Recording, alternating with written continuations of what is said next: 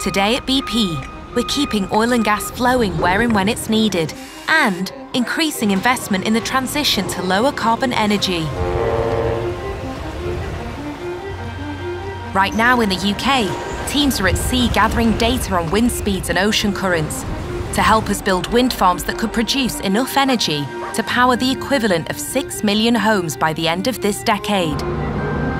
Engineers are installing new EV charging points, working towards increasing the number of rapid and ultra-fast chargers fivefold by 2030, increasing access to charging for UK drivers.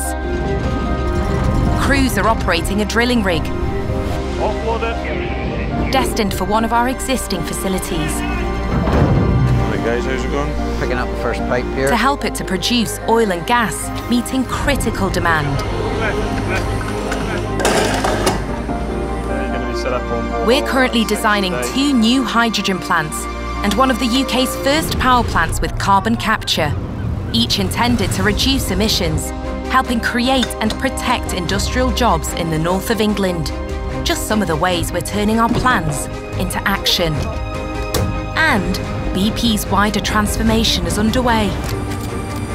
Whilst today we're mostly in oil and gas, we've increased global investment into our lower carbon and other transition businesses from around 3% in 2019 to around 30% last year.